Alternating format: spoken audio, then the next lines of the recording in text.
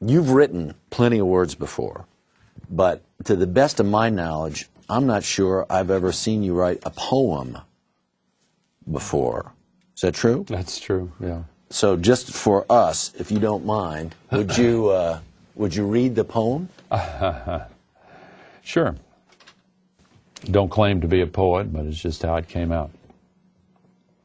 One thin September soon, a floating continent disappears in midnight sun. Vapors rise as fever settles on an acid sea. Neptune's bones dissolve. Snow glides from the mountain. Ice fathers floods for a season. A hard rain comes quickly. Then dirt is parched.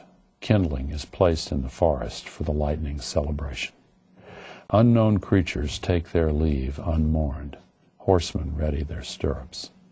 Passion seeks heroes and friends. The bell of the city on the hill is rung. The shepherd cries, the hour of choosing has arrived. Here are your tools. Wow. I'm so glad you read that. I'm very happy. Thanks for asking me. I'm happy to hear it in your voice. Well, thank you.